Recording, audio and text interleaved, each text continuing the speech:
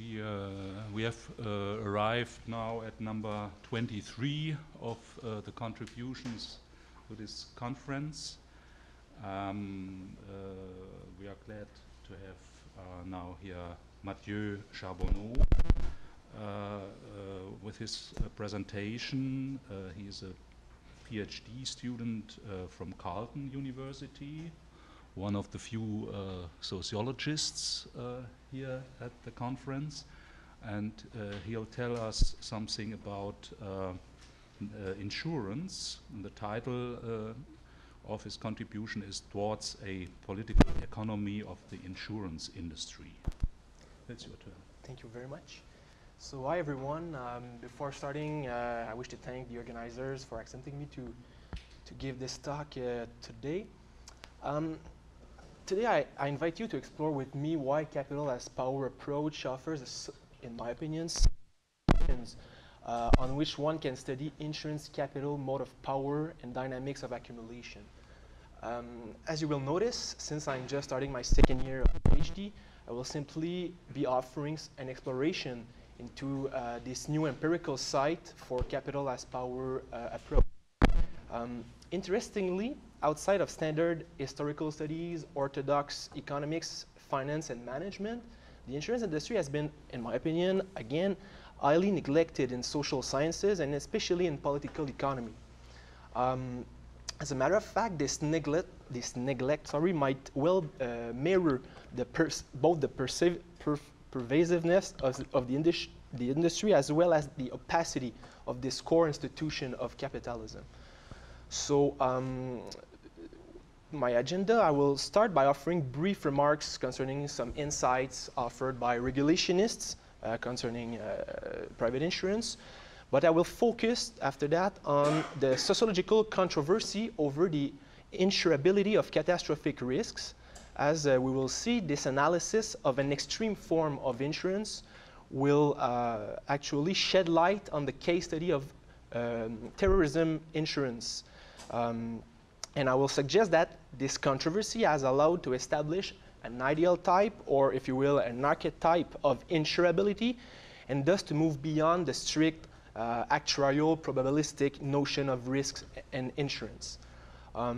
Moreover, I will conclude by suggesting that the study of insurability points to the possibility of approaching the political economy of the insurance industry through the theory of capital as power, since insurance capital's mode of power and dynamics of accumulation are based on essential state collaborations, on intense strategic sabotage, and on powerful reordering of society.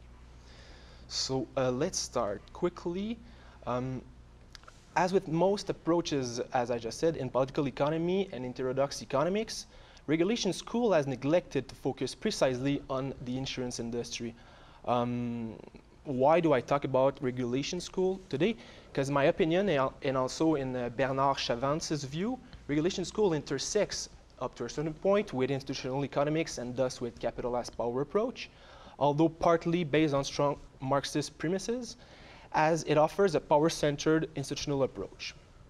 That being said, I found some insights on the insurance industry in the works of Robert Boyer and François Chenet. First, Boyer quickly mentions that the insurance industry greatly contributes to the liquidity of the interbanking system, and in that way, private insurance hence appears to be at the core of both the monetary regime and credit system in capitalist economies. As to François Chenet, he traces back the origins of financial capital centralization back to the 1950s. For him, financialization represents an indirect consequence of the capital accumulation that has occurred during the Golden Age period, or Fordism as they call it.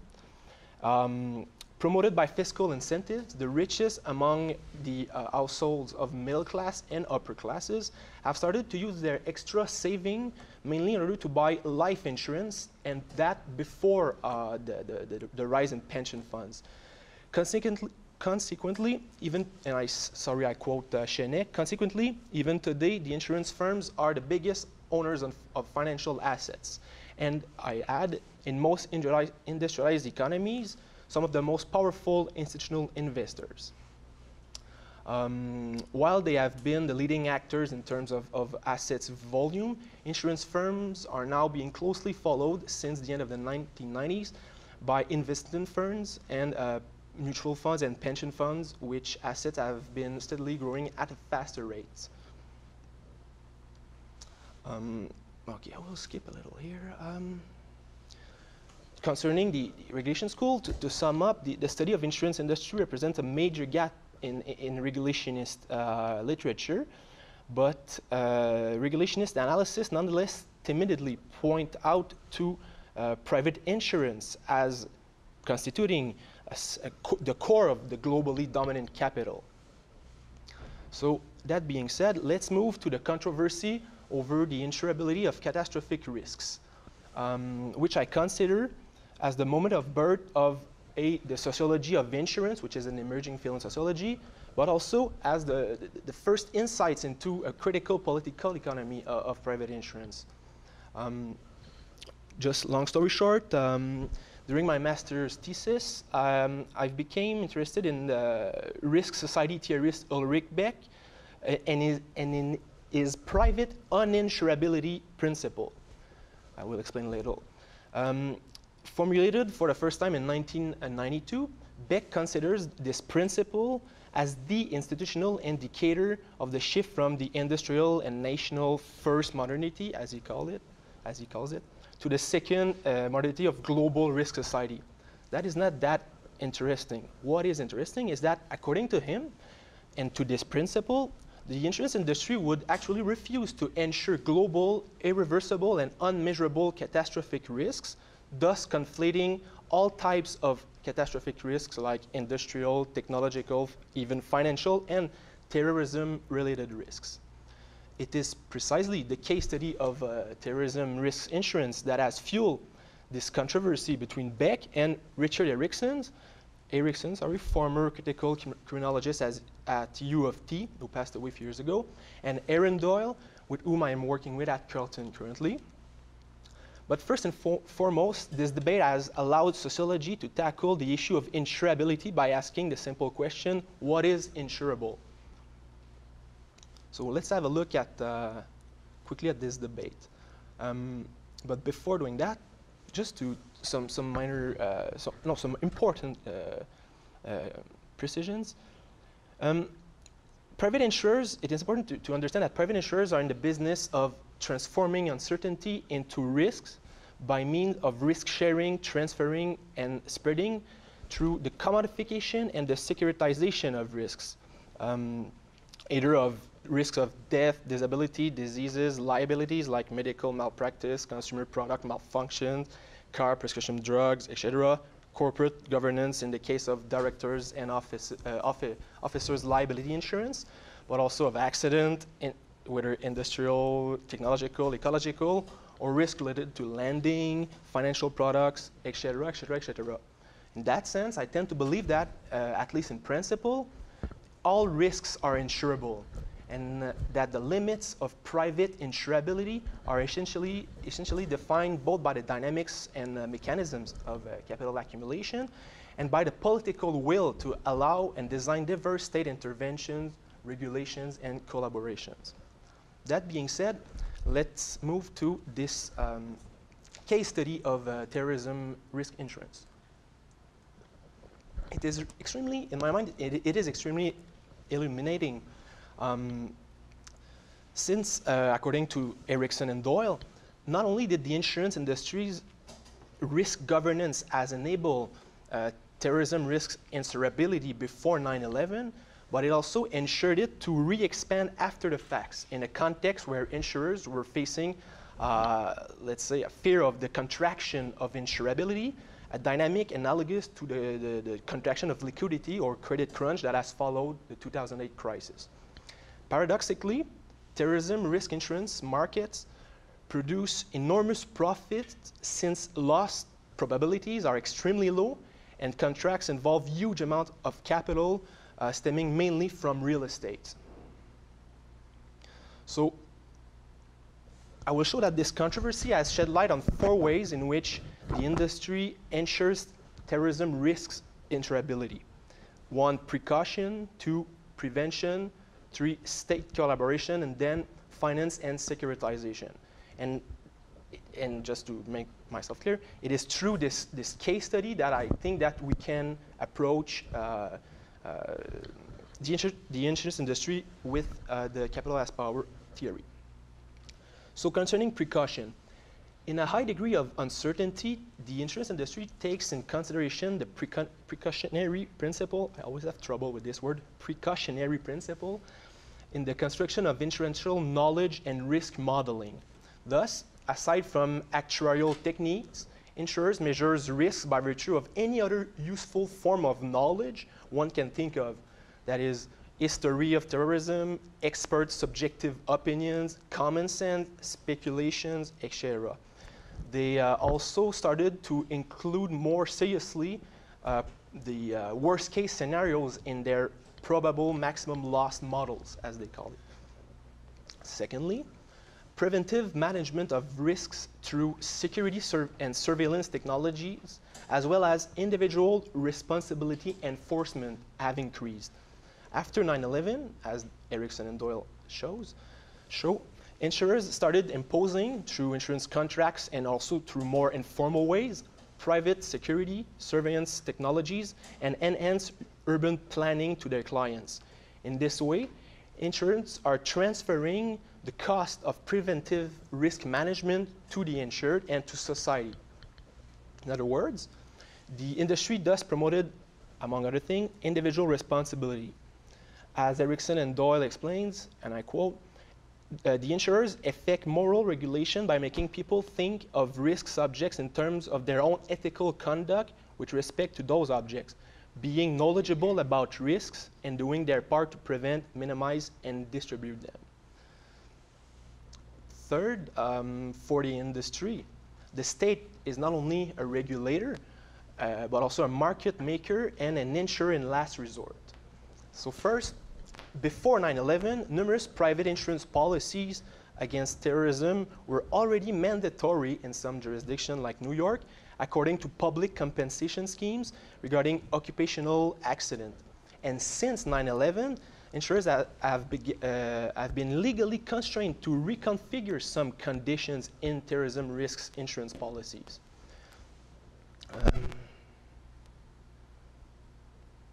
Thus, indeed, this is why we can consider the state as not only the regulator, the market maker, but also the insurer in last resort.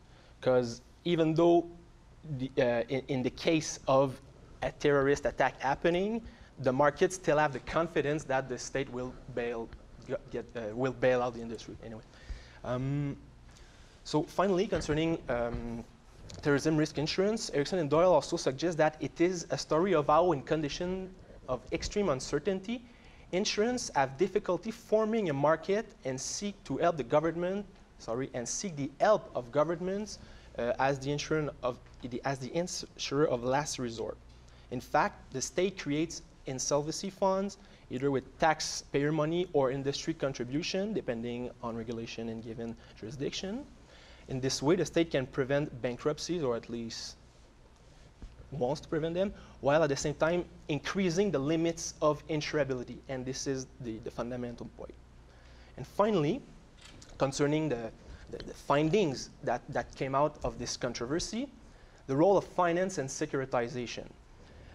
Insurers can cover catastrophic risk by spreading highly uncertain risk through reinsurance and other derivative financial market and products. So after 9/11, insurers were facing the fear, as I said, of a contraction of insurability. Furthermore, the year 2001 was right in the aftermath of the dot-com bubble burst. So against the excess of uncertainty, the insurential governance, however, developed two risk-spreading solutions: investing in financial markets and securitizing catastrophic risk in the reinsurance market, which are secondary insurance market. I will maybe focus on that later. So on the one hand, Erickson and Doyle explained that the insurance industry addresses uncertainty by protecting capital from risk. Ironically, it does so by putting capital at risk, especially but not exclusively its own. End of quote. insurance firms are indeed big speculators, and they can go as far as putting their own solvency at risk. An example here is the growth in earthquake insurance policies at the end of the 1990s in BC. So based on the fear of an earthquake that is produced by this cultural image of the West Coast and the American West Coast being prone to big earthquakes, the industry sold too much earthquakes that if an earthquake actually happened, it will be unsolvent. This market, according to some experts, has decreased since the beginning of the 2000s. So anyway, yes, on the other hand, finally, the uncertain and speculative risks are, thank you, being distributed in the reinsurance market in order to increase risk spreading. In reinsurance markets, the originating or primary insurer takes out its own insurance protection with reinsurers in order to spread its risk exposure. This financial sector, again, has grown rapidly since the mid-1990s and parallels the evolution of other financial markets for derivatives products, in which, for instance, the subprime mortgages have been securitized and speculated upon by banks and speculative funds, with the results that we all know. As Philippe Bougen, another analyst, explains, the securitization of catastrophic risks, or cat bond, as the industry call them, in the reinsurance and financial markets will involve, for the most part, participants with a mentality of investing over the shortest of time horizons, worrying if a single catastrophe, itself a phenomenon outside of their normal range of expertise, might occur. So, okay, I will show this figure. It's pretty murky, but it can help at least me to understand what I'm doing. I hope it can help you. Now you get it, why I said it's murky. So basically, if you can understand, let's say, three things, is the interrelations between the primary insurance market, that is insurance that comes from individuals, households, collective institutional insurance, corporate, commercial, industrial insurance. And then the primary insurers have to hedge risks or invest, depending on how we want to put it, not only in reinsurance markets, but also in financial markets globally. First thing. Second thing, the important thing is the construction of risks that also differs. The closer you are, in my opinion, to primary insurance market, the more the construction of risks is based on actuarial and probabilistic knowledge. But the more you move towards financial markets, the more the construction of risks lies on financial and speculative mechanisms. And thus, in my opinion, the liquidity of the insurance capital increase the closer, obviously, as you all know, you are from the financial markets. So that's about it. Yeah, maybe finally, the interesting thing that the sociologists and critical criminologists has found through their ethnographic studies is that insurance exert, as I just explained, power as governance outside the states through responsibilization, social control, security investigation, and this is interesting, they often employ former policemen to privately investigate the insured, deceptive selling, and sales fraud. So that is this murky figure. So hence, we could conclude that in its most basic or pure sense, insurability can be defined by, one, the profit motive or the dynamics of capital accumulations. Two, the existence, the sole existence of a legally recognized contract. And three, state regulations and collaborations. All that, and this is fundamental, without any systematic consideration for scientific risk knowledge.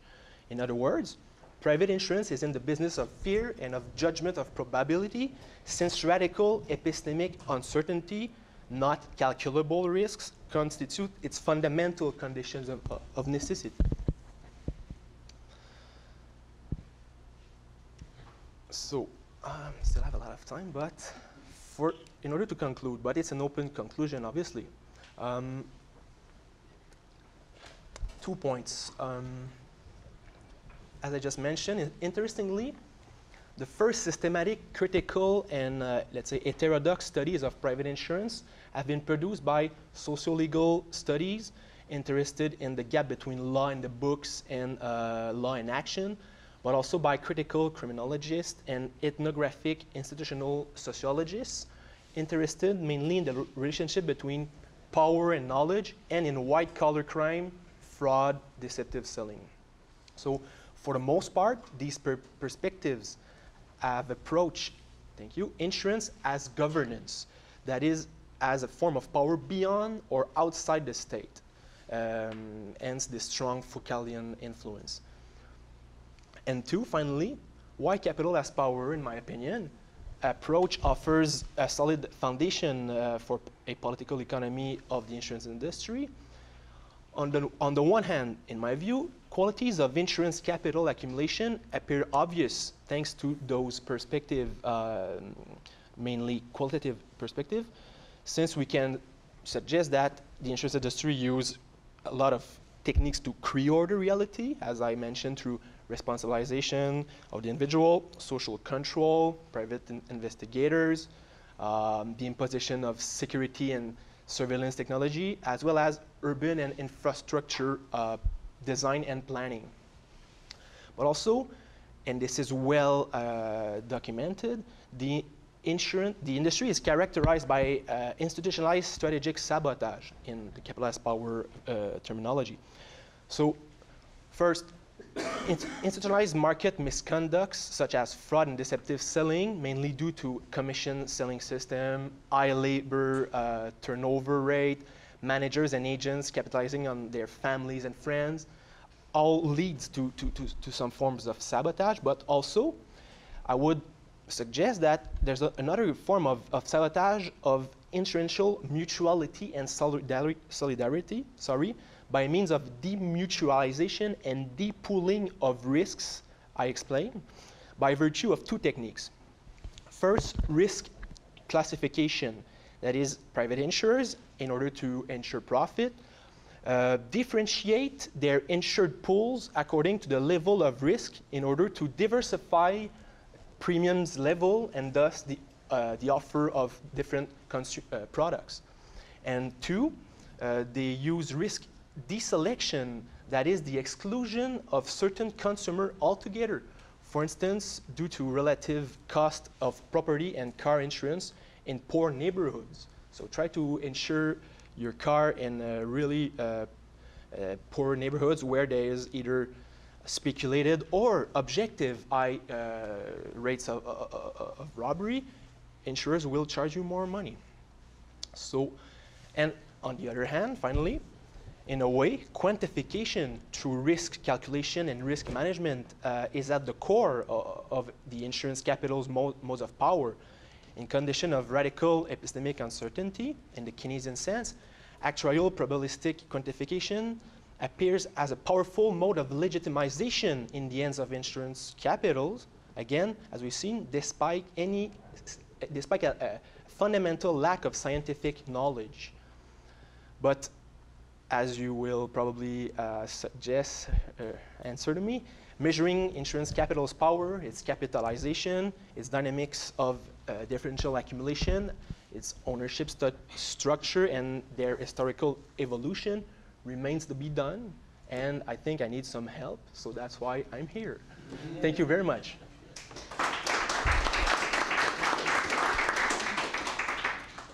Thanks a lot, Mathieu, for this interesting contribution, and thanks that I don't have to write 2 minutes warning, so we have a lot of time to discuss. Yes, questions, comments, remarks. Thank you, Matt, and I think you outlined a lot of interesting qualitative aspects of how the insurance industry operates and ways that are sort of unexpected.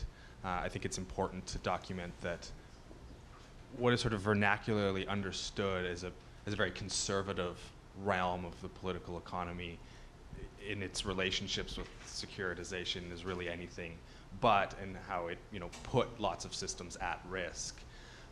I would suggest that this is all very ripe for quantitative analysis, and I think documentation of the differential gains and losses of the insurance industry, its redistributions with other members of dominant capital, corresponding to, you know, events, global and local, of all manner, looking at the industry or the business in aggregate and disaggregate components of it, it would greatly enrich this account, and I think Capital's Power offers a lot of really useful tools to do that. So I would encourage you to do that, and there are many people in this room who would be more than happy to help you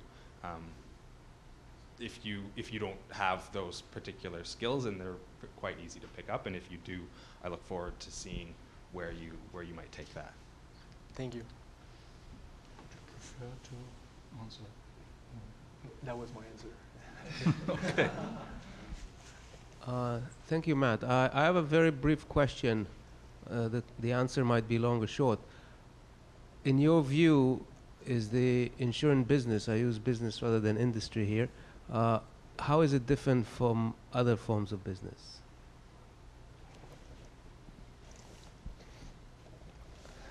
I was expecting you guys to tell me.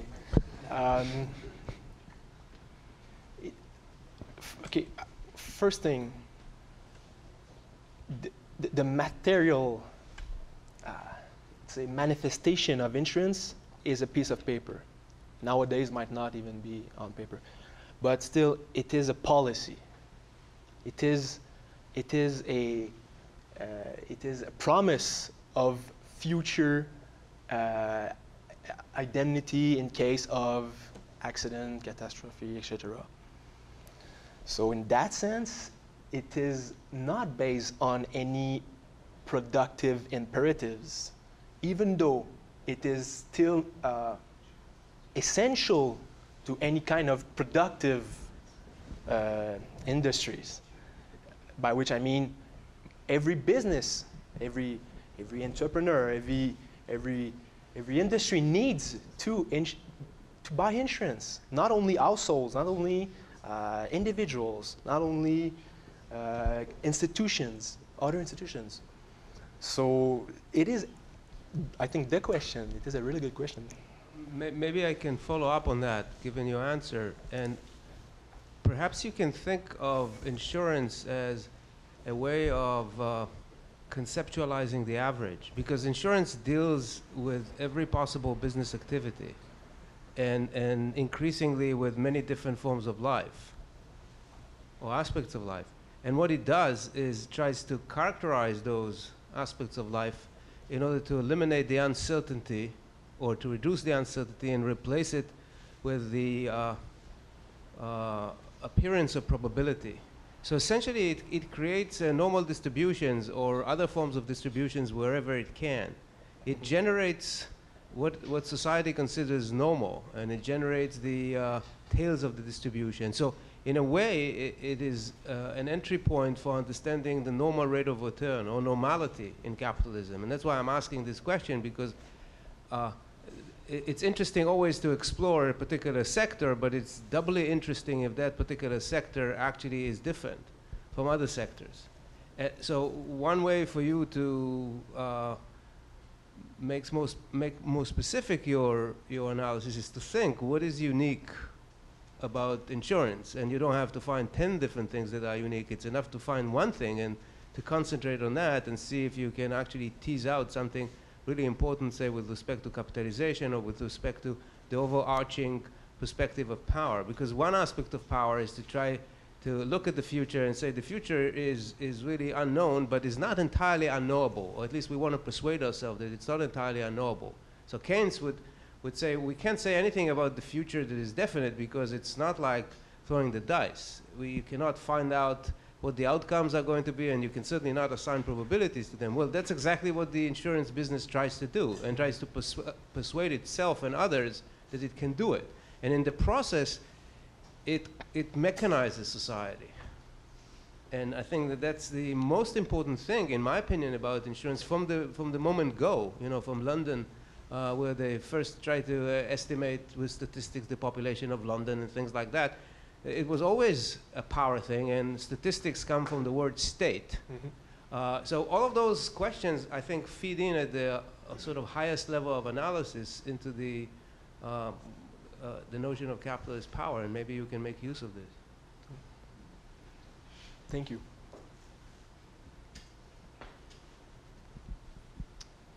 Okay,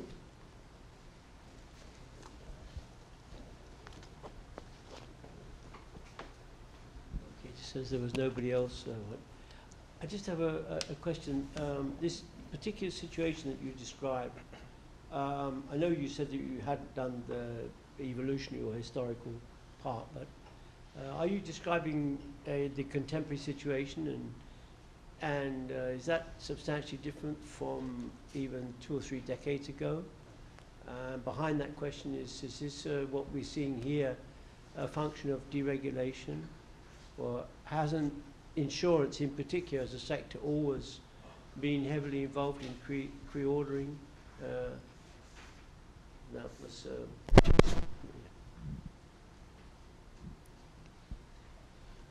Those are really good questions, and I will try to work hard to answer them. Thank you very much. What in the future? Yeah. Obviously. I'm sure you can make a stab at it. Since I'm new to this capitalist power approach, my initial intuition is that, as I just mentioned, the growth in the use of securitization by insurance industry has especially started since the mid-1990s, which is also for some regulationist analysis, the consecration or the beginning of a true domination of finance capital in their words. So that leads me to think that it has transformed in line with other, let's say, trend in financialization. But as I said, for now, that's the only thing I can't answer. For instance, one empirical proof of that is the emerging of secondary markets for life insurance. So, especially in the United States and UK, some people are beginning to sell their life insurance indemnity to the insurance industry, which create, similarly to the credit securitization, some secondary market for securities on life insurance. So this is an innovation that appeared in the 1990s again, but yeah, that's it. So. Yeah, thanks, Matt. I've always thought that this is one area that really needs more research from a power perspective.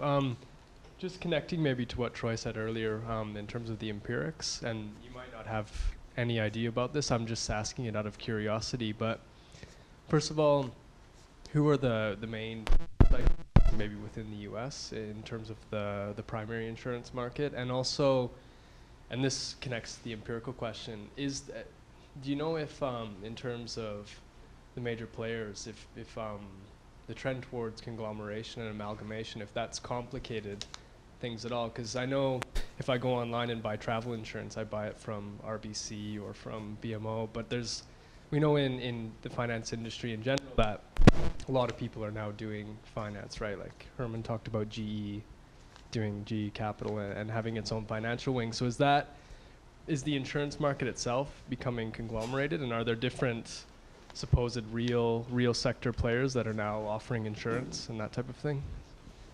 Okay, interesting question. First problem with the current empirical data we have is that it's mainly qualitative ethnographic research, which imply anonymous respondent and interviewee. So this is an important lack.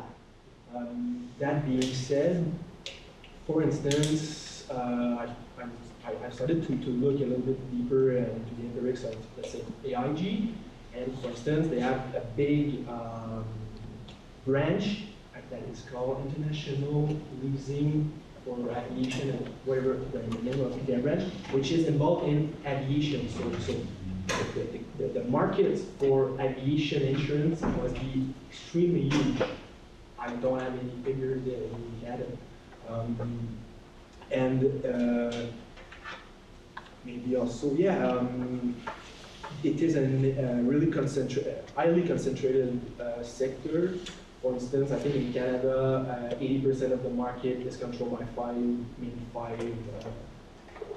conglomerates. Like Desjardins was the fifth. Obviously, you got Power Corp, which has Sun. Anyway, so it is obviously a highly concentrated market, which was one of the intuition I had when I was reading Capital as Power. That's it. Thank you for. No more questions. We have time.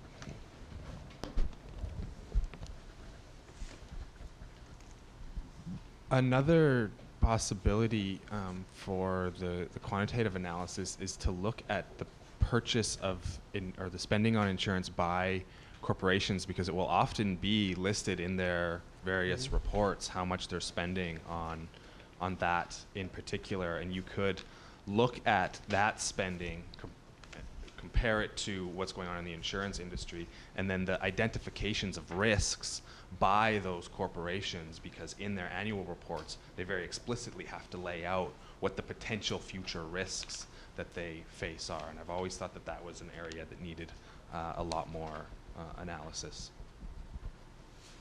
Thank you very much. So I have a question myself. In your subtitle, there is, you write, between Veblenian institutionalism and the theory of regulation. You told us something about the latter, but how will you Veblen bring in? As I pointed out in my conclusion mainly, and this is also something that I was testing, how I can call these institutionalized practices strategic sabotage as Capital as Power understands it. I am not sure. So deceptive selling and fraud commission selling system, and I think those two phenomena are really important. Risk classification and risk deselection. So that is how I was suggesting we could look at the insurance business through Capital as Power approach. But I'm not sure if we can call that really strategic sabotage. That's what I was suggesting. Because in a way, another hypothesis, working hypothesis for me, is that there are some alternative legal forms of insurance, like mutuals, which are often financial groups in reality. But still, there are some more, say, democratic and ethical forms of insurance business, and government insurance. So a comparative analysis of the corporate form and the alternative form might also help me to see if if there is truly strategic sabotage in terms of efficiency, risk classification, solidarity. So that's one way, and pre-ordering also, since the insurance imposes its power through various forms of governance. Even and the works of Erickson and Doyle suggested that even the urban planning in Manhattan has been negotiated between states and the industry and the industry associations. So this is, in my opinion, a form of pre-ordering. That was my suggestion. So, any questions, comments left?